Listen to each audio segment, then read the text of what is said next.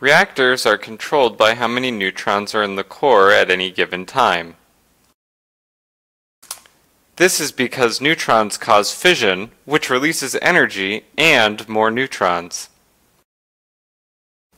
Prompt neutrons are neutrons that are destroyed or lost in the same generation that they are born in, i.e., instantly. For prompt neutrons, the change in the number of neutrons per unit time is equal to the sources of neutrons minus the losses of neutrons. Symbolically, we can express this as dN dt equals nu sigma f phi minus sigma a phi minus dB squared phi. Let's go through this term by term.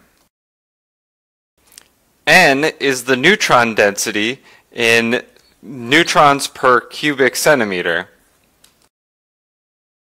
T is time in units of seconds.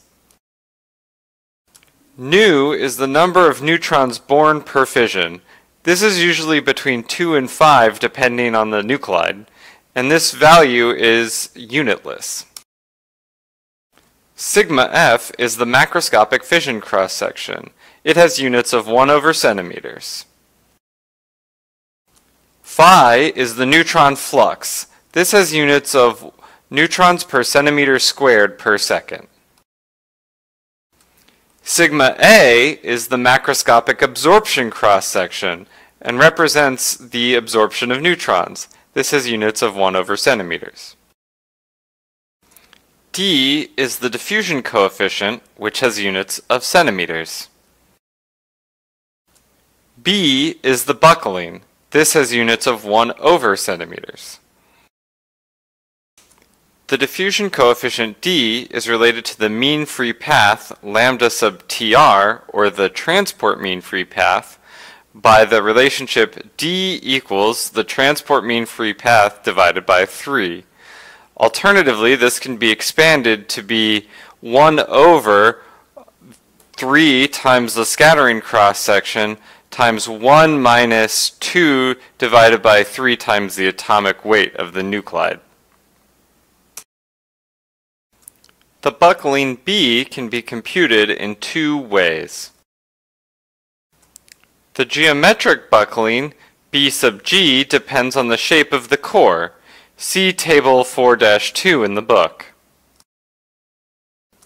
The material buckling B sub m is derived from the criticality constraint such that B sub m squared is equal to nu sigma f minus sigma a divided by the diffusion coefficient for exactly critical systems.